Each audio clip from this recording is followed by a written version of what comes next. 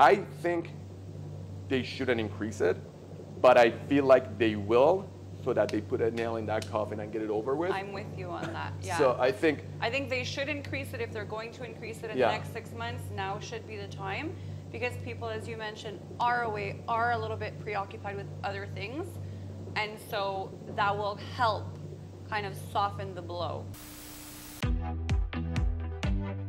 Hi everyone, and welcome to Reality Check, where we discuss what's happening in Toronto's real estate market, hopefully where it's going, and help you make informed decision buying and selling real estate. Nima. I'm Devany. Welcome to our new setup. We keep changing it up, keeping it fresh for you guys. Keeping it fresh, yeah. Let us know what you think.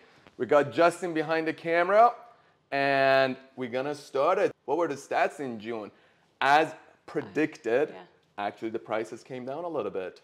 The prices came down. You know, it's crazy, and I hope you guys can keep up, because as we're gonna walk you through these numbers, by the end of it, you're gonna be like, wait, things are up.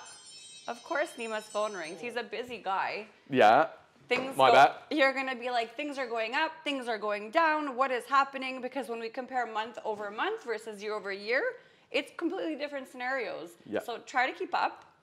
Yeah, so I mean, like the whole thing is that the prices for 4 months in a row, they went up, and we had the rate increase, and that kind of skewed the numbers.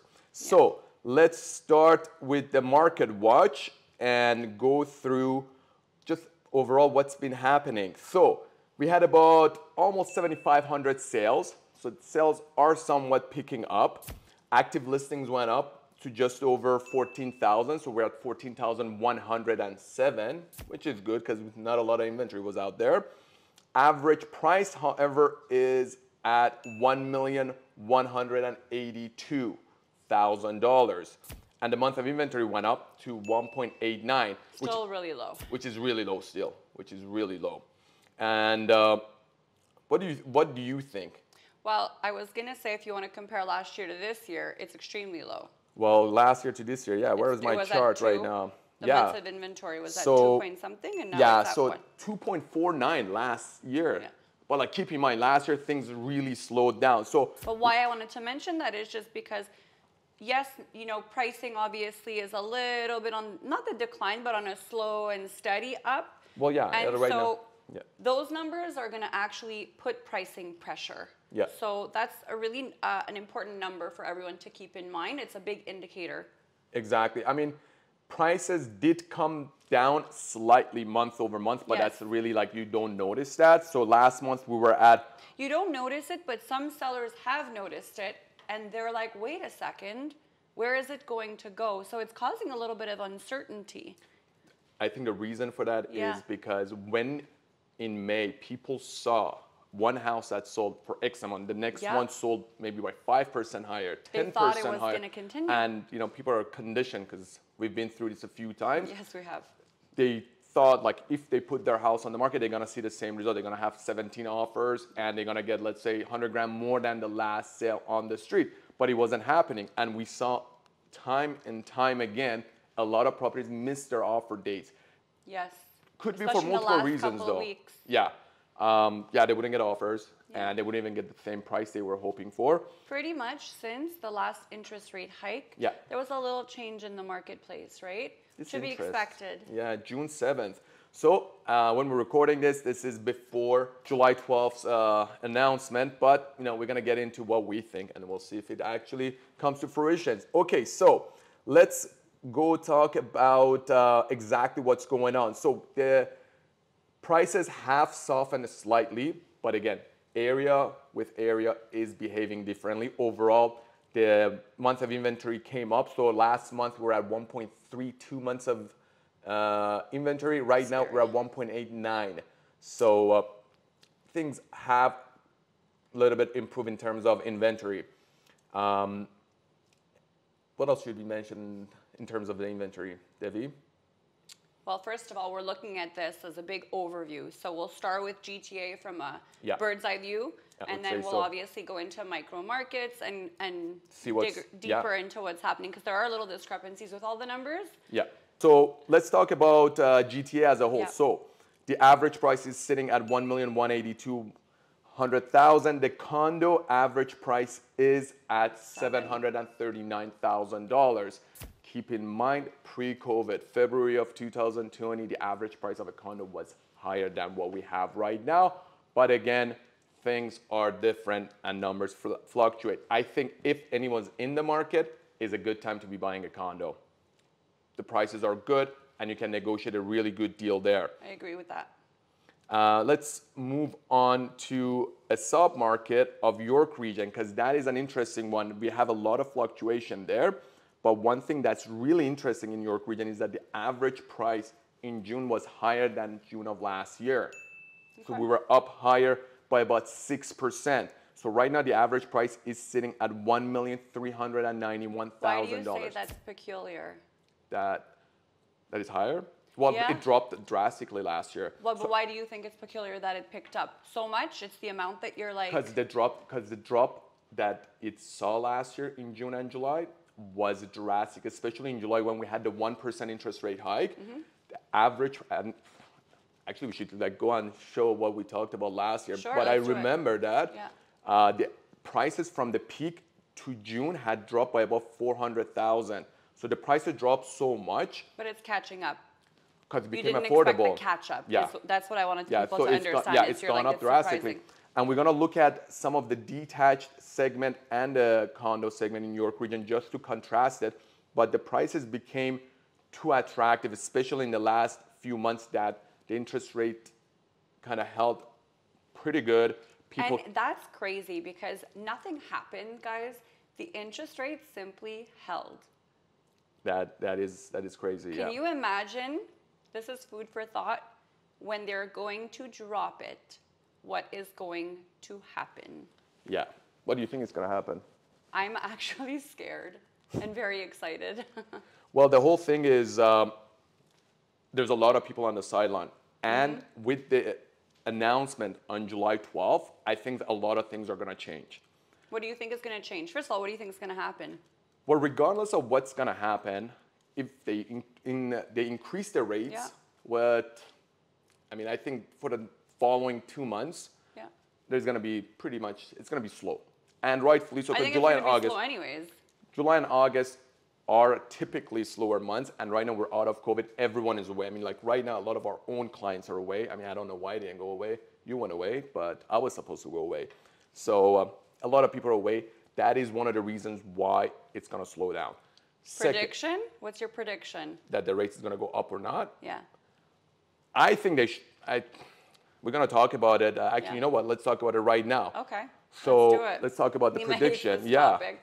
Listen, there's an article right now, Bank of Canada rate hikes at the best is going to be unnecessary. Right. That's what they're saying. All the banks are saying do not raise the interest rates because the consumer spending has dropped below pre-pandemic level.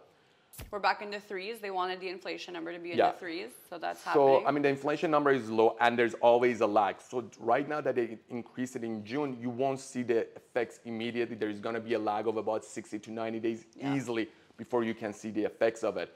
So I think they shouldn't increase it, but I feel like they will, so that they put a nail in that coffin and get it over with. I'm with you on that. Yeah. So I think they should increase it if they're going to increase it in the next 6 months. Now should be the time, because people, as you mentioned, are a little bit preoccupied with other things, and so that will help kind of soften the blow.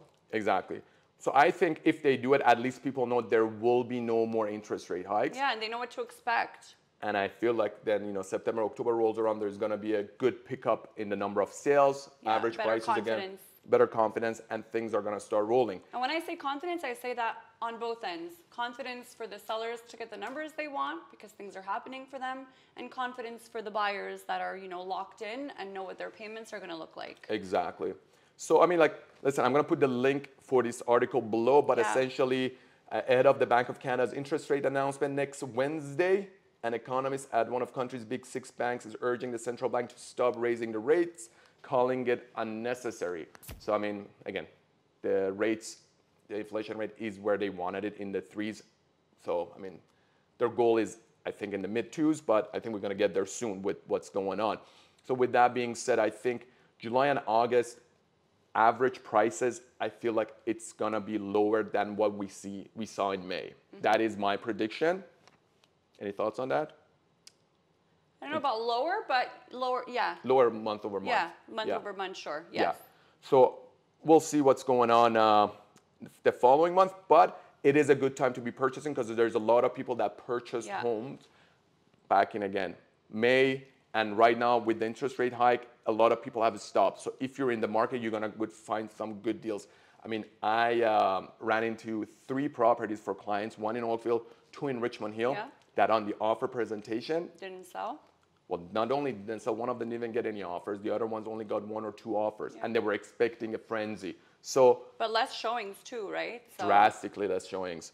Okay, so before we actually go and compare detached prices, condo prices in York region, and see why the actual increase actually happened, let's look at what happens in the overall GTA. In the overall GTA in terms of different segments of homes. Yeah. So product types. Devany had a good chart. So we have this here. I came across this chart actually from Treb, so I thought it was really like digitally friendly, and it's a really good comparison to just see side by side, literally comparing product types. So condo, townhouse, semis, and detached. So if you're looking at a condos, you're looking in the 700s. Townhouses start in the 9s, semis in the 1.2s, all the way to detached at the 1.5. Yeah. So more or less, if you're jumping product type, expect a 200K jump per product type. Again, this is on average, and this is taking into account everything in the GTA. Exactly. So which is a good comparison. Cool. Yeah. And now going back to the York region, with what's going on there, so overall 6.5% almost increase in the prices. In the detached segment, the prices in June actually went up again slightly, so they were hovering at around 1.73 million. Now they're at $1,700,000 and almost $40,000. So the detached went up. The condos actually went up too. So the condos were hovering around $717,000 average price. Now they're up to $719,000. Whoa. But again, like big jump. Well, like I mean, like a few thousand. But like comparing it to June of last year, we were at 687. Yeah, you know, I shouldn't say that. Slow and steady wins the race. Yeah. So it's a good jump, and like comparing last June detached prices to now. So last June we were hovering at $1,608,000 for detached, and now it's at $1,740,000. So that's a big jump right there for the detached market. Although doesn't look like it, but things have picked up, and again, rightfully so, because prices got to an attractive price point for people to start moving and purchasing them. So, talked about the overall market. We talked about Toronto and York. I want to talk about just how the months of inventory have been fluctuating since last year. So, that's a good one. Since last year, I mean, we were at 2.5 months of inventory. Right now, at 1.89 months. Since January alone, though, January we were at 3 months of inventory. It's really fluctuated since January. Yeah. So 3 months of inventory, and we were almost like gonna go into the balanced market. Things were pretty slow in January. Then we went down to 2 months of inventory in February. Then we went to 1.47, almost 1.5 months of inventory in March. But that was also spring market, so following more traditional trends. Yeah, and then in April, exactly. In April, it went up to 2 months, but then suddenly dropped down to 1.32 months of inventory. Here's the thing, though, I find, and you can correct me or give your input if you think I'm wrong or if you have a difference of opinion. I feel like why are people moving is a big reason. So like when I meet people and they're telling me, oh, I'm thinking of getting into, a new home. Why? Why? What is the motivator? And I do feel like the reason why people move a lot of times has to do with what other people are doing. And there's that pent-up demand from January, like you were saying, that 3 months of inventory that really was cut in half, right? Yeah. By March. By March. And so it's almost like everyone's like monkey see, monkey do. And now I feel in July, we're going to see those people that really had the need to make the moves.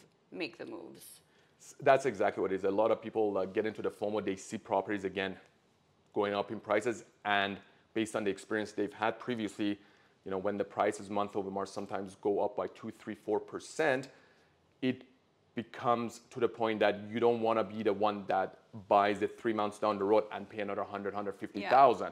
So a lot of people jump the gun, and again, a lot of them, they had a need to purchase. Is it a necessity for you? Because what we've been seeing in the last 4 or 5 months is majority of the people purchasing properties in York region, Toronto region, there are all people that need a place for themselves. So they're either selling a condo, moving into a townhouse, whatever the case may be, you're moving for a job relocation. So if you have that necessity and you're buying something at $100K more, or whatever the case may be, you guys, $100,000, we're looking at what, $550 payment per month? So somebody who has a need is going to pay that extra $500, right? Or they're going to lock in maybe just a shorter term for the mortgage. Exactly. So that they can get into their next home, which that's what I think we're going to really see in July. I think so, yeah. I think that's exactly what's going to... We're on the same page. I think that's what's going to happen. Yay. With, I feel like also if once the interest rates go up, regardless of it, you know, making the payments also tougher, I feel like, again, market will pick up because then they will know there's no more interest rate hikes, I guess, on the horizon. Hopefully that will be the last of that. So with that being said, if you were to sell your house right now in the summer, would you sell it now or would you sell it in the fall? You're asking me? Yeah. I would sell in the fall. There you go. I would sell in the fall, but this is a personal question. Yeah. And no, again, it is a personal question. So we give you these numbers, but based on your specific situation, that's what you should be doing. It's really personal. Anytime you're selling a property, you got to look at your situation first. Yeah. You can never time the market, but look at what you're doing. Because if you're selling and purchasing in the same market, then, you know, it's not a problem, especially if you're upgrading, because higher price points probably had a higher drop and are slower, so you're going to get a better deal. Yes. So you got to look at that. Second, if you're selling to cash out, that's a different story. Maybe you wait in the fall and then sell it. So this is why when I get these questions like, you know, should I be selling right now or should I be selling in the fall? Or should I buy or sell first? Yeah. It's not a one size fits all. Exactly. It's case dependent. You got to look at what you're exactly doing.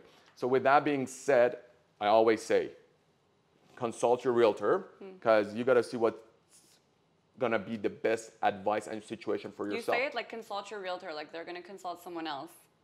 Consult us. Well, listen, and while we're in the same topic, be sure to hit that subscribe button. Yes. We got to get these subscribe numbers up. Yeah. Share it with people that you find any of these content to be useful for them.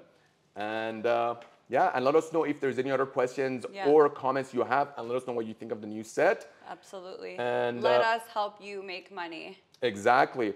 And I think the next month is going to be an interesting one once we know exactly what happened with the interest rates. And go from there. Because the market right now is pretty much, I would say, stabilized, and everyone's in the standstill to see what's going to happen with the interest rates. Guys, if you find this episode useful, please be sure to check our Real Talk with Yanni Lee, the art of investing in pre-construction. There's some good nuggets there that you can take away from, and be sure to recommend that to your friends as well. Should we play ping pong there too? Absolutely. What you guys don't see is there's a whole ping pong setup in the background, so we'll let you know. Maybe we'll do that later too. But thank you for watching, and we'll see you next month.